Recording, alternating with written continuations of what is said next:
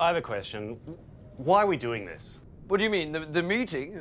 The invasion, like taking over human bodies and then pretending to live their lives. Like, is there a plan? I had to travel 250 million light years to get here. Now I work at Foot Locker.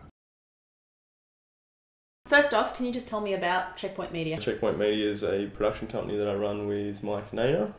We started probably a year and a half ago, 2 years ago off the top of my head. And it was sort of born out of Mike and I used to run a comedy room called Checkpoint Charlie Comedy. Mike and I both worked at a production company at the time. So yeah, we sort of just moved from kind of making videos with comedians to sort of starting our own company and then producing comedy content and that kind of thing. What productions have you been responsible for? What have we done? So our thing at the moment is our new web series called Dane's World with Dane Rathbone, which is pretty fucking weird. And we just did the Fancy Boy stuff with ABC for Fresh Blood. This is the guy I want you to take care of. So I'll give you 50% now, and I'll give you 50% when the job's done. So I get 50% now before I even do the job? Yeah, I'll just take that. I'll just keep that. Sick! We had a viral video of racist guys on a bus. There was just a racist incident on a bus in Frankston, I think, to really dispel the cliche. So I was lucky enough to find myself on a bus with the Aristocrats, the Duke of Frankston, Lord Smackhabit, and his lovely wife, Queen of the Herpes. And yeah, it sort of went really big. I think it's got like 4 million hits or something like that. So yeah, that.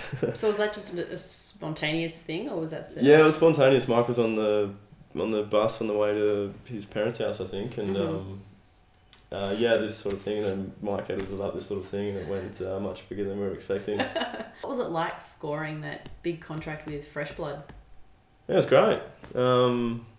Yeah, it was really cool. It was really fun. I just got to sort of work with my mates and write a bunch of comedy. What kind of equipment do you use? We've got like a few 5Ds. We use Reds, mics, lighting, green screen. Yeah, we've got everything pretty much. Yeah.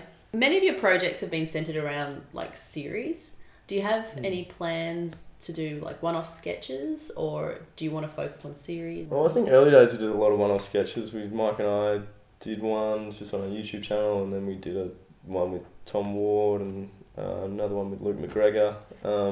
So yeah, we've done a lot of sort of short-form sketches. So I think probably series is more where we're looking at the moment, and producing sort of long-form content. What do you think the future is for like web series, and do you think it's something that's going to keep getting bigger and bigger? Yeah, definitely. I think that's where everything's heading. It's sort of at this point now where it's kind of the Wild West a little bit, and everyone knows how to put stuff out, but no one really knows how to make money yet. And I think once that sort of clicks for everyone, and once advertisers start realising that there's actually more people on YouTube than there is on TV, then I think that'll all change. Yeah, and do you think that TVs are going to have to change their tack to like keep up? Yeah, definitely. I think you're already seeing that with sort of online catch-up programming and that sort of thing.